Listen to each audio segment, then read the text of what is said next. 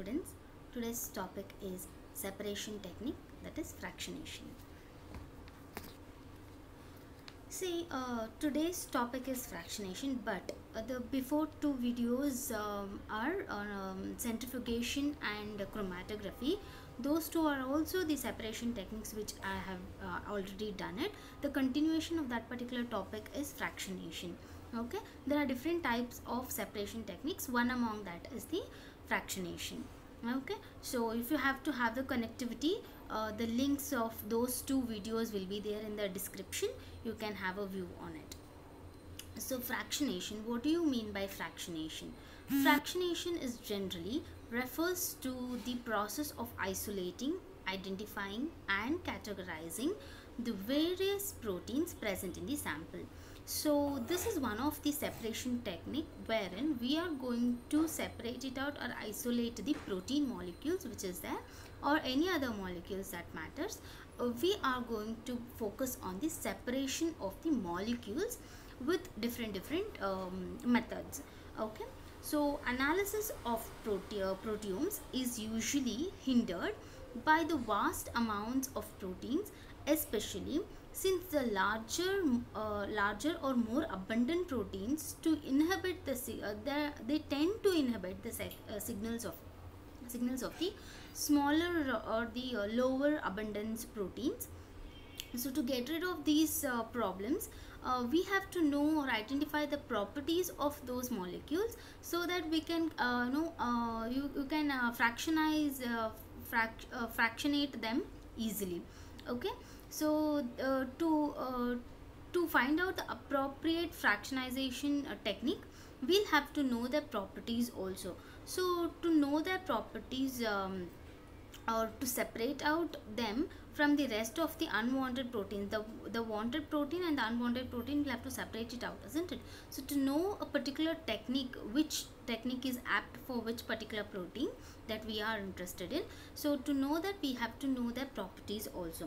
The properties are like the various general properties such as size, shape, solubility of the proteins or the molecules, stability, sedimentation, velocity, ability to bind to the various ionic groups or the affinity for the substrates. So these are the basic properties of the molecules which if at all we are very much known about them, we can adapt or we can have a choice of method of fractionation, so that depending on that we can segregate the proteins or fractionate the proteins. Proteins can also be fractionated by using chromatography and the electrophoretic procedures. So here basically the fractionization meaning the separation techniques. The separation can be done by various methods. This is a process that we are following. Okay, so the one of the process is the fractionation. So the process can be done through various methods. That is chromatography, centrifugation, electrophoretic procedures, many other procedures are there, but the one which we are studying is the fractionation today. So this is the one of the typical example that usually fractionation means that comes in our mind is the crude oil separation, correct? So somewhere we in our lower classes and all we have studied that it is got registered into our brains. Fractional distillation is somewhere where when we go to the blast furnace or separation of the crude oil, that has got registered from our lower classes, isn't it? So that's why the typical example that I have shown you picture, that is the crude oil separation by the fractional distillation. Here depending on the heat or the temperature at particular degree Celsius, the particular fuel is getting separated or the oil is getting separated, correct? And see here, if you can see it, you can actually see the fuel oil is getting separated, diesel is getting separated, and the white petrol which is used for the aeroplanes and all, that is being separated. See, as then when the temperature is going on increasing, you can see that there is a separation of the oils, isn't it? So this is one of the typical example that what we are going to speak. And if you have to register a fractionation meaning in your brains, I think this is the typical example that it gets registered into your brain. Okay, so the types, when we come into the types are many types, but today we are going to take up the three types which are very typical and which is mostly used. So fractional distillation is one of the technique that we are going to, actually I showed you the picture the other way. So the fractional distillation is the first typical method that we are going to study. What is that? Is the process of taking a chemical mixture by using the heat to separate out the various components in the mixture. As I told you a little earlier, in the blast furnace also you could see at particular temperature or the at particular degree Celsius, the particular molecules get evaporated or change their phase. Okay, thereby we can separate them out. Okay, so this is what is that. Boiling points play a very important role in this particular separation technique. Okay, so what are the uses of this fractional distillation? So making of distilled water, one which we can take out the crude oil, gases, fuels for the vehicles, that is used as a fractional distillation to make the usable substances. That's what we discussed. And drinking water from many natural resources, you can't just take up the water and it is not potable, it's not so apt for drinking. So we'll have to remove some impurities, and whatever the minerals that is required to our body has to be essential minerals has to be segregated out from that, right? So to make the natural water potable, we use the fractional distillation too for it. Okay, so this is the typical or laboratory apparatus setup, which shows you how exactly the fractional distillation is going to happen. So here is the Bunsen burner which you can see, and this is also been studied in your lower classes 8th, 9th, 10th and all. Fractional distillation was the typical example which was given there, and you have also known about it very well. So this is the round bottom flask which we can see here, and thermometer is there so that the temperature can be read, and you can see that there is a mixture of solution is kept there, so that the there is an at the time interval during a certain temperature, the molecules get evaporated, and you can see that there is a condenser kept here so that it can be collected here. So the water in and water out, water is getting separated out of the particular molecules that we are required of. Okay, so the molecules which we require, or the proteins which we are trying to segregate from the mixture, is getting collected in the conical flask here. Okay, so this is a typical laboratory setup for the fractional distillation. So next type is the fractional crystallization. So what is this fractional crystallization? This is dead opposite of that of the fractional distillation. There the heat is going to play a very important role. Here the cold, the temperature, lower temperature. There the temperature was in the plus, isn't it? Higher degrees of temperatures. Here the lower degrees of temperature is going to play a very important role. It is a method of separating a mixture of soluble solutes by dissolving them in a proper suitable hot solvent, and then lowering the temperature slowly.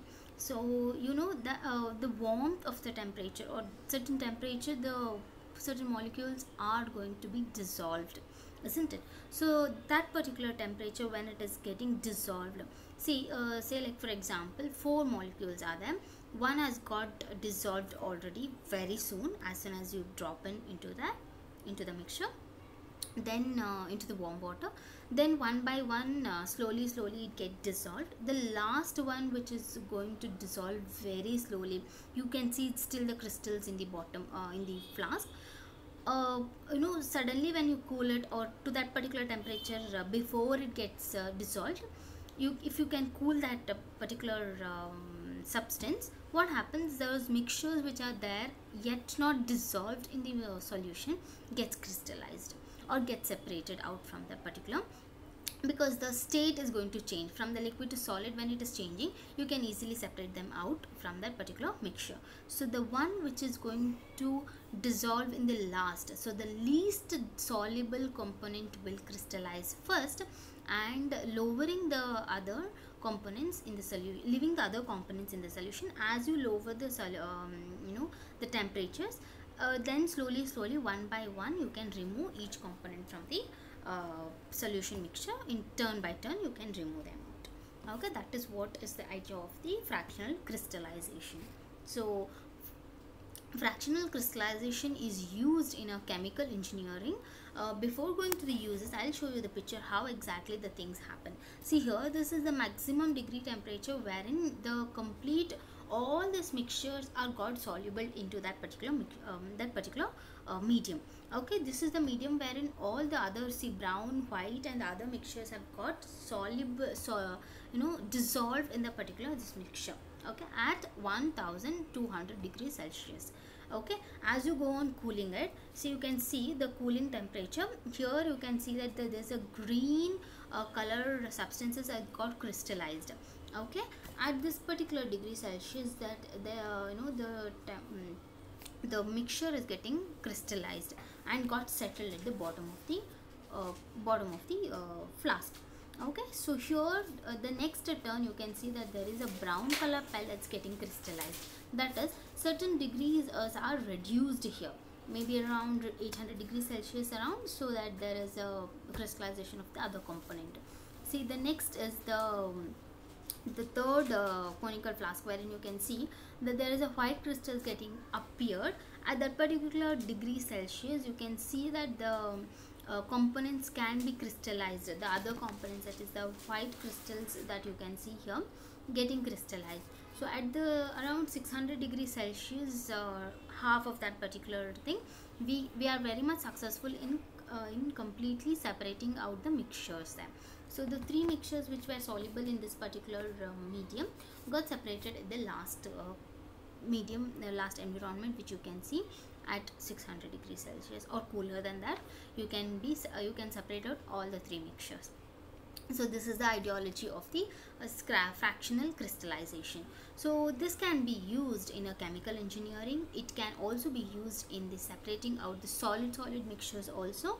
It can also be used in the geochemical and the physical processes as operations within crust, okay, and mantle of the rocky planetary body, that is Earth.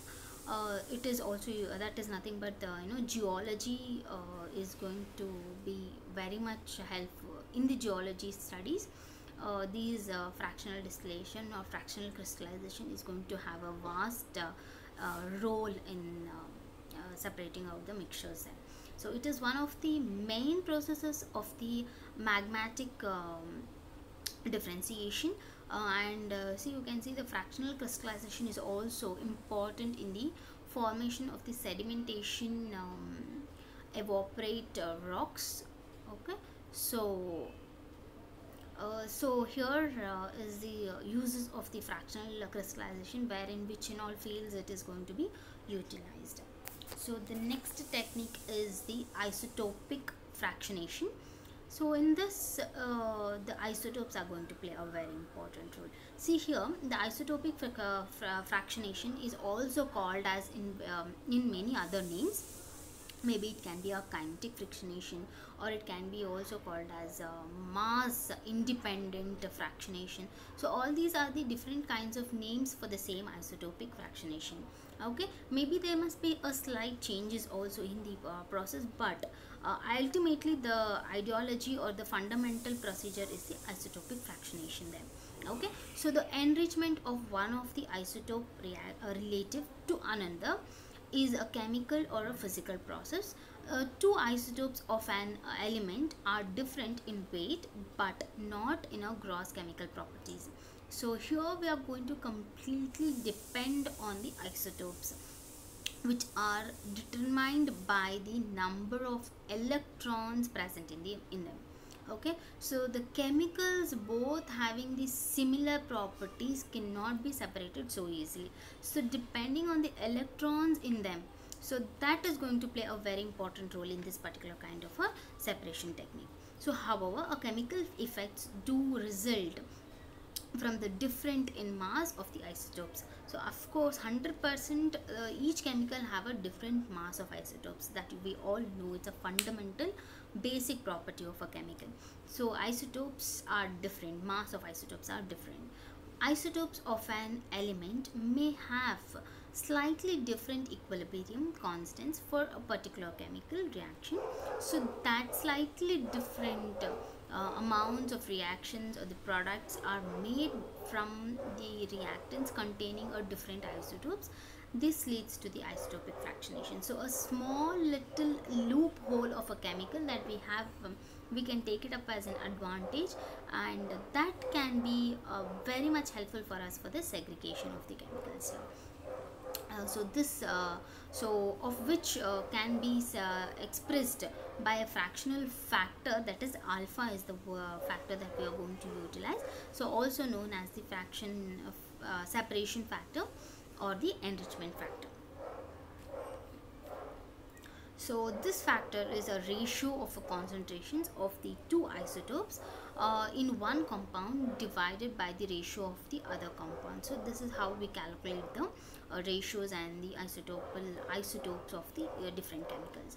So the precipitation of calcium carbonate from water is a best example of an equilibrium fractional process. So equilibrium fractional process is nothing but again a fractional distillation kind of one process. This also can be an apt for the isotope fractional distillation, wherein the precipitation of the calcium carbonate from the water is being taken as in consideration, and it can be separated out. The next advanced type or in the fluorine industries was connected with the development of the atomic bomb during the World War II.